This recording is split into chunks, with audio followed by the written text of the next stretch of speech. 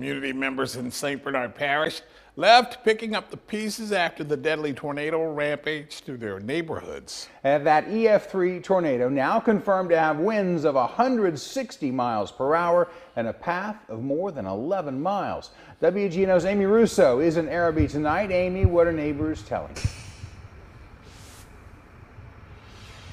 Kurt, LBJ, it's not the first time St. Bernard Parish has been devastated by storms. We're talking back in 2005, Hurricane Katrina wiped out thousands of homes. Just last year, Hurricane Ida swept through this area as well. And as recent as Tuesday, you're looking at the aftermath from that tornado. But residents in this area, they tell me this is their home and they're here to stay.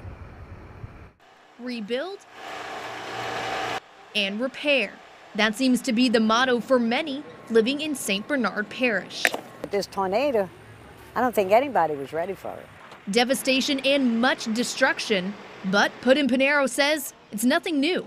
In 2005, she and her husband rode out Hurricane Katrina here and ended up stranded. 9 days we was on a tin roof, chips and water, whatever we could catch in the water, we had. The flooding as high as their house numbers. It took them a while to fix their home, and she plans to fix it up again after Tuesday's tornado. But the people that I've seen and talked to trying to find out if they're okay, said they're coming back. They're going to rebuild. Just a few streets down lives lifelong St. Bernard Parish homeowner Kim Vitale and her family. They've spent the last few days remaining resilient.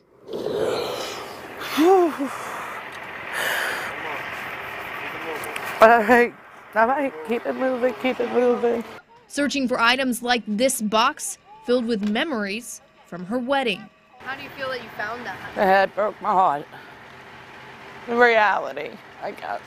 This is, but keep it moving.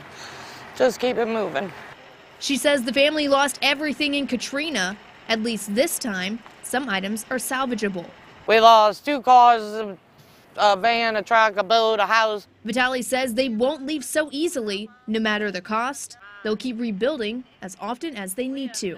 We still gonna be here. We'll be here. Vitale and her family are actually still living in that home as they do those cleanups that are currently underway. And something she says that she'd actually like to be seen happen out here while cleanup efforts are underway is a DJ. Kurt, LBJ. That's the spirit. Thank you so much. Not a bad idea. Not a bad idea at all.